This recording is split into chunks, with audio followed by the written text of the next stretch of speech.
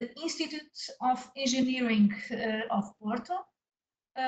Since 2012, he is currently a PhD student of the doctoral program in informatics engineering by the Faculty of Engineering from University of Porto. He currently is working in the private sector as software engineering since 2009, and recently he has developed a special interest in blockchain technologies.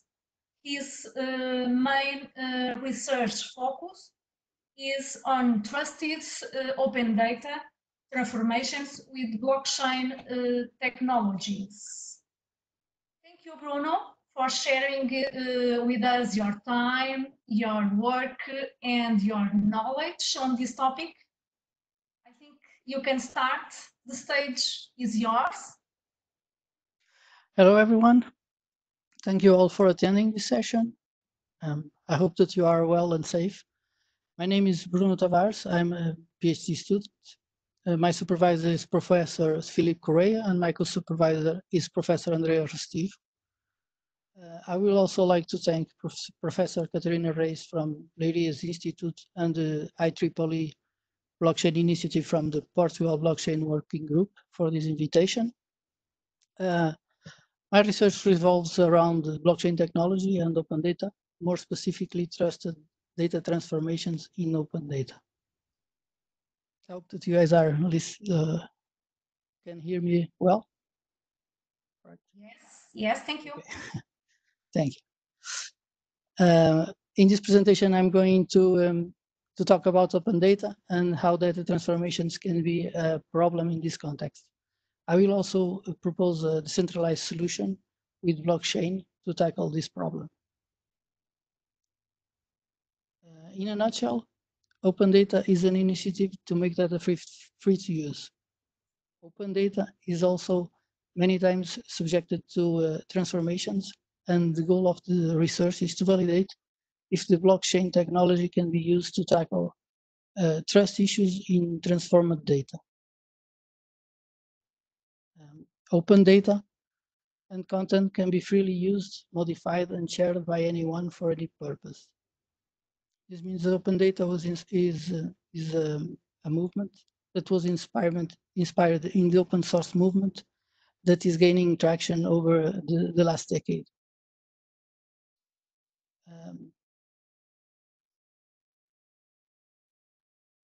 As you can see in this picture, the open data ecosystem can be divided into three areas: the data itself, or data providers, the data services, and data applications.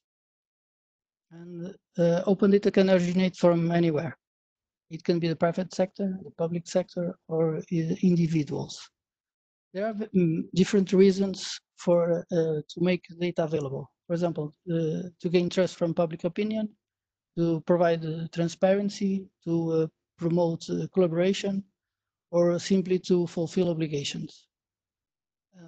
For example, to have access to certain research grants from Europe, it is necessary to make the results of the research available to everyone. Data services are services that focus on making the data usable by others, usually by creating and aggregating data from different sources. They can also provide a feature as data management, data exploration, data transformation, and data provenance.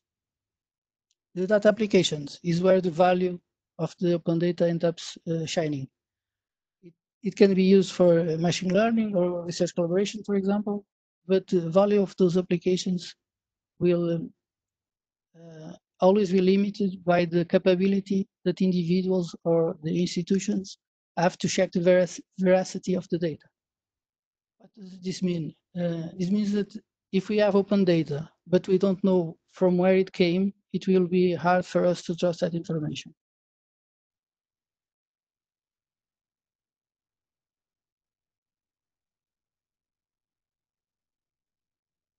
Data transformations usually have the problem that they can be time consuming. This means that they can be expensive. Since there is mistrust, if someone really wants to make sure that they can trust data that was transformed, they will end up doing the transformation themselves. This means that if I have the source of the data and I want to make sure that some data set in temperature is Fahrenheit and I want to transform that to Celsius, I can trust that someone else has done that, or I can do the transformation myself. This will end up the work being done several times in several contexts for a different purpose, but it's the same one, just because we don't have a way to trust if the transformation is correct or not. We end up having to do it all over again. It is expected that the open data continues to grow. There are more devices gathering data, and there is also more need for transparency in order to create a good public image. Basically, to transform data, we need the data itself and the transformation procedure. With the transformation, we can reuse the same data for different applications. For example, the one that we can use temperature data set can be in Fahrenheit, but someone can use the same data and use it in Celsius. It is the same data, but it's transformed. The growth of the open data will also lead to the growth in data service. It will always be necessary to create the data and to make data transformations, to make the data reusable.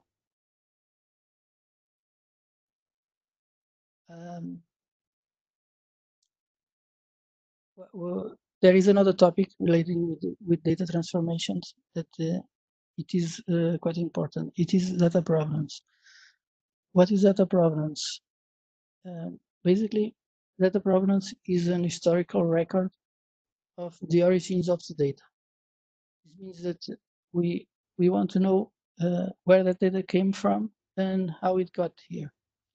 When dealing with transformed data, it is also important to understand which steps were the data went through. I don't believe it will be possible to trust data if we don't know where it came from. And also, we need to have quality on the data. For example, incomplete, erroneous, or inaccurate information is also a problem for users to trust data. And sometimes it ends up having data that we cannot use for anything if we don't have, if the data is not quality enough, doesn't have quality enough. For example, if you use a date for 04/04/2020, we don't know if we are talking about March 4th or the other way around. 5/4 is May 4th or 4th of March.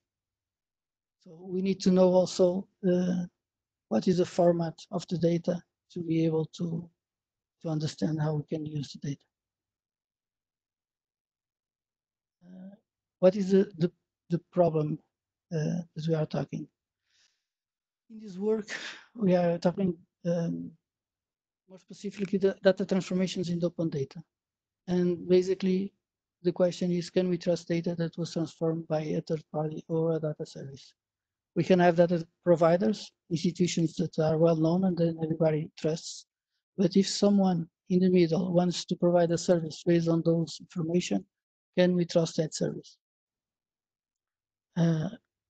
We also believe that the data set can be trusted if we know the data provenance. Where did it came from and what transformation did that data suffer? So provenance is a key element for us to trust the data that was transformed. An application that leverages open data will also have hard times to succeed if there are doubts of regarding that data. So anything that we do to eliminate any doubts will always be welcome to providing more trust.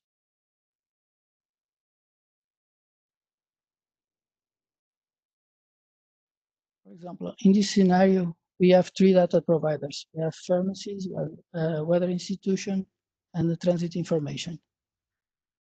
Then we have a data service that combines data from weather and transit. This allows us to correlate information. For example, when it is raining, which routes always have problems. Then someone else decided to make another service. It correlates the previous information with pharmacies locations. And you can tell me where should I go if it's raining? What is the pharmacy that I should go if it's raining in this location? So then I end up deciding that I'm going to make a mobile application that uses a service that is provided by someone that uses another service. So this is a chain of trust that needs to be tackled. Can I trust the previous service?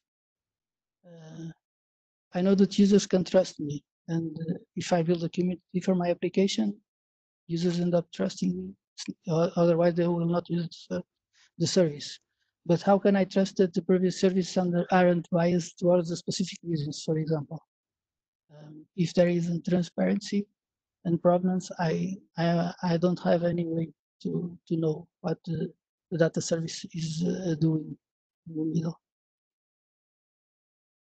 Okay, this is the problem that we are trying to solve. This is the centralized model. This one is the one that we end up having nowadays. We have a data service that provides transformed data. What options do we have? We trust the service, no question asked. However, there are problems, we are exposed. If there is a problem, we will be the ones dealing with the consequence. For example, if we provide a wrong service to our clients and someone find out, they will probably no longer be our clients and we will lose our business. The other solution is to use the only services that are certified by a third party. This will add a new layer of trust, it's true, but also leads to another question. That is the motivation of the third party. Usually the third party gets paid by the service provider. So in the end, we can have a conflict of interest, unless I myself will also have to pay a data certifier, a data certifier that certifies all the way too, and that can be expensive. So it can be a conflict of interests, and it is centralized. Someone can always end up doing something that they shouldn't. As for a decentralized model, this is where blockchain enters. It's the transformer data provider wants to be trusted, so it will upload the information to be verified to a decentralized blockchain. The transformation verifier runs the blockchain node and gets paid if a consensus is reached. It is decentralized, so if the network doesn't reach a consensus, it will not get paid, and it doesn't have an incentivation or incentive and motive to not validate correctly. The data consumer doesn't need to trust the transform data provider. You can look into the blockchain to validate if the data is valid. You can get the data from the provider and then check if there is a hash or a fingerprint on the blockchain that verifies that the data is okay and was transformed and is correct.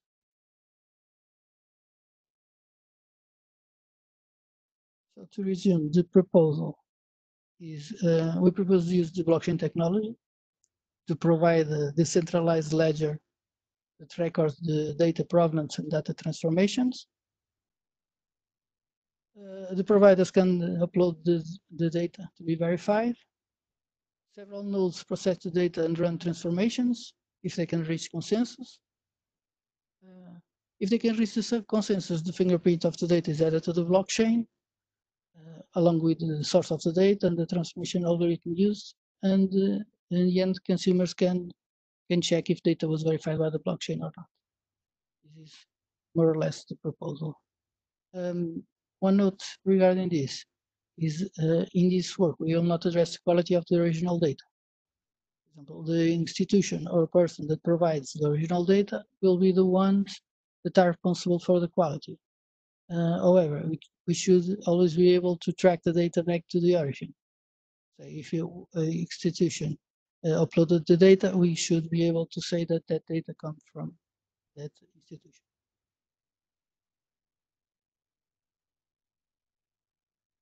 Now, to expand a little bit on the how this can become a little bit more complex. This figure exemplifies how complex tracking data provenance can be. It is quite easy to extrapolate from this image. When we had more data sources and more transformation algorithms, we can see that we'll have a mesh network. This will be hard to track.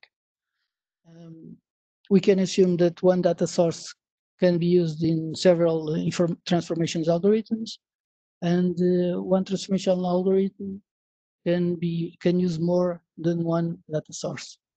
So with this in mind, we can also move to the next slide. I will attempt to define some verification levels. As for verification levels, we will start by separating two types of providers. One provider has a digital signature that you use when providing data, and the other one does not have that digital signature.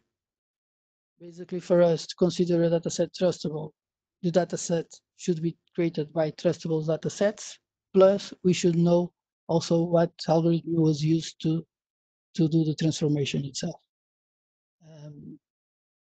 If we don't have those requirements, it will always end up being an untrustable data set, or it could be a verifiable one, but always with limited information. For example, we can verify that the information came from a certain data set, but if that data set wasn't trustable itself, we may not go anywhere from there.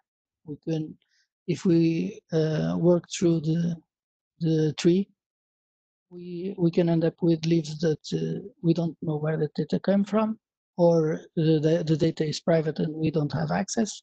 Maybe some people have access, others don't. We can have access to the data, but we may not have access to the algorithm because it is a private one.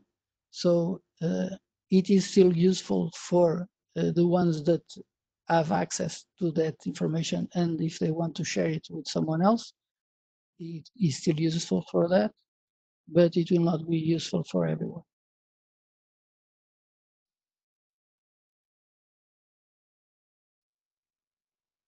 Okay, for the architecture, this is an overview of our solution.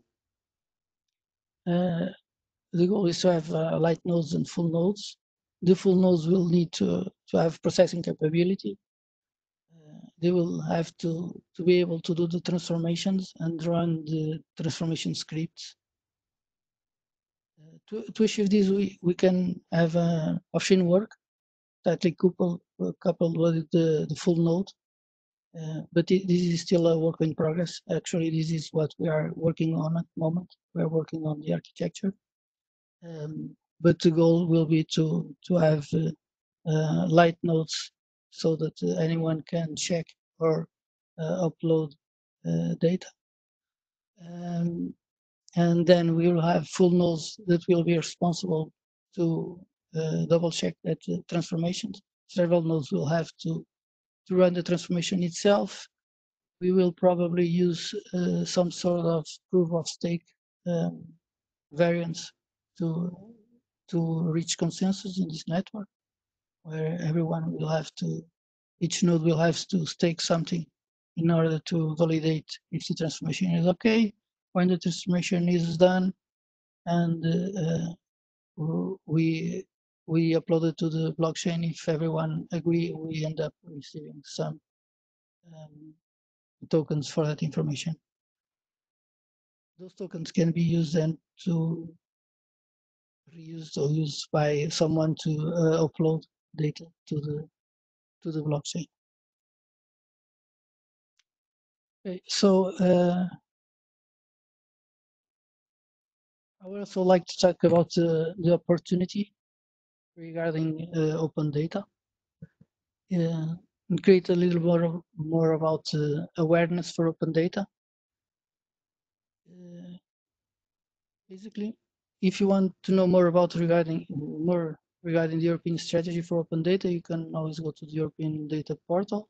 But they estimated that by 2020, not sure if that estimation with the state of the world at the moment is correct or not, but they estimated that by 2020 the market value will go up to 75.7 billion euros, and the market between 2016 to 2020 is an estimated 325 billion euros, and it will also create 100,000 jobs. I believe there are lots of challenges in open data that can be used and solved by blockchain. There are several initiatives that end up trying to connect the two. This is one. As a summary, and as to wrap up for me, at the moment, data transformations in open data are based on trust in the provider. And we believe that blockchain technology can be used to increase trust in open data by providing distributed records of data provenance and help validate data transformations. So I believe the blockchain has several capabilities that end up matching with the needs that we have when dealing with trust and when dealing with the open resources. And with those capabilities, I believe we can solve those problems.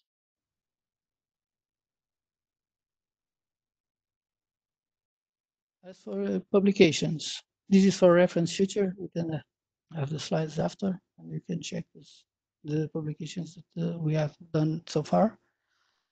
And to close my session, I'd like to thank you all again for attending. And if you find the project interesting, feel free to reach out. This is in the early ages of the project. If you have use cases or related projects that we are working on, or if you want to have some kind of collaboration, please reach me out and let me know. Thank you all. Thank you, Bruno. Thank you for your presentation. We have now some time for questions. Please, for those that want to participate and put some questions to Bruno, please put down in the chat. We have already 2 questions. I will start for the first one from Catarina Reis. The question is, Bruno, regarding the light nodes and full nodes, the consensus will only have to be achieved by the full nodes? Yes, the goal here is to perform, the full nodes will have the capability. They may not be the ones doing the hard work, but they will have to be tightly coupled with some kind of off-chain worker that is capable of running transformation. Transformations can run for several days, depending on the data set. So the goal is to have a pool where someone can upload and say something like, I want this data to be validated, this data set. When the workers will have time, they will pick up that work and they will upload the results, basically in the form of a hash or a fingerprint. It will be some sort of proof of stake. It's not actually very clear at the moment if it will be a pure one or a variation. Probably it will be a variation.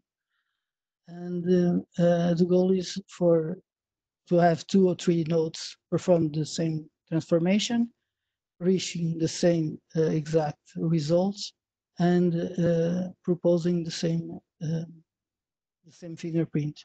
If they all reach the consensus, then the fingerprint is added to the blockchain, and the data set is set as a valid one.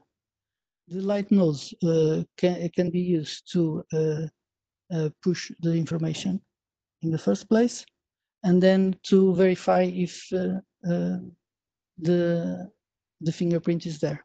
For example, the provider can then provide the data and say, well, this is verified by this fingerprint in the blockchain.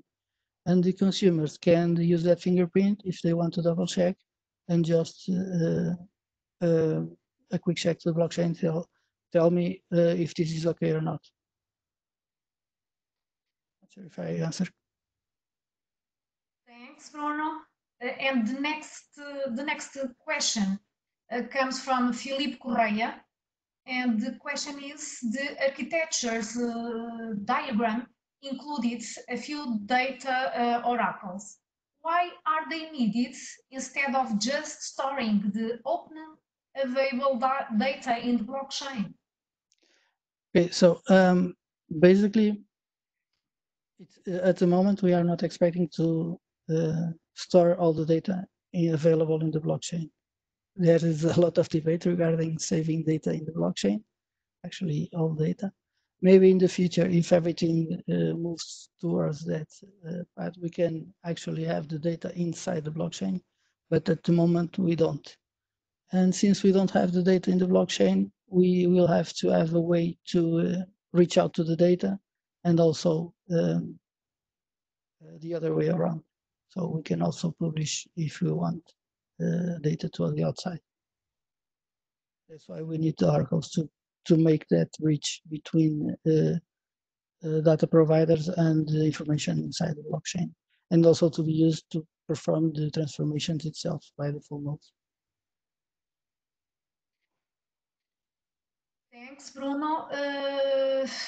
I think we have here an upgrade from previous question regarding the consensus.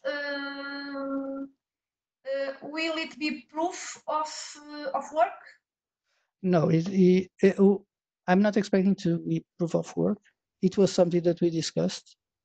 At the moment, we are moving away from proof of work. The way why you discuss it is we already have work to do, right? We are doing data transformation, so maybe we could somehow use that to validate if the node has done the work or not correctly.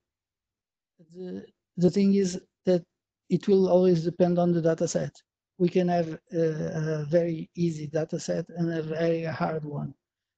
If you make it a proof of work, the motivation to use actually do the data transformations that are the hard ones will not be made.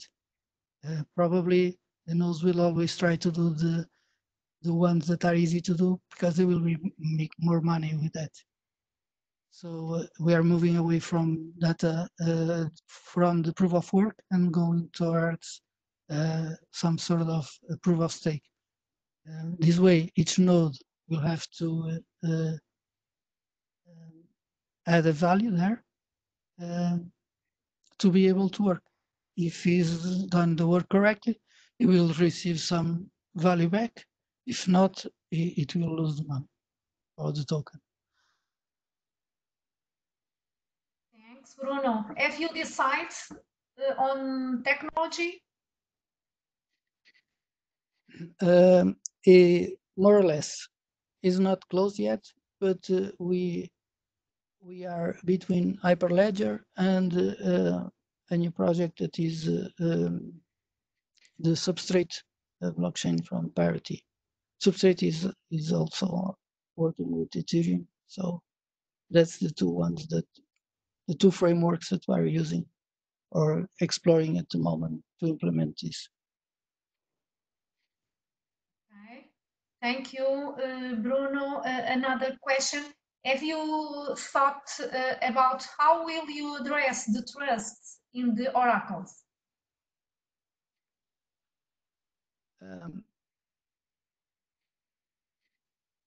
To be able, Thinking about. yeah, I'm not sure if we will end up needing to trust the oracles so that much, because in the end, the oracle is just a way to get the information to the blockchain. And if the oracle use wrong information, we will just end up validating wrong information and adding wrong information to the blockchain. So the data provider itself will not be able to use that to say that it's verified. If you have a corrupt oracle in the middle, you won't. No one will use that data. Sure, it could have a problem in our blockchain. We can be doing work that is worthless, but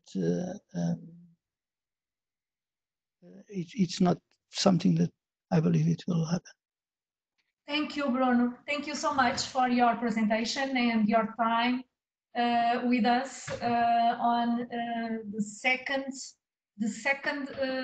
blockchain initiative talk. Thank you so much, Bruno.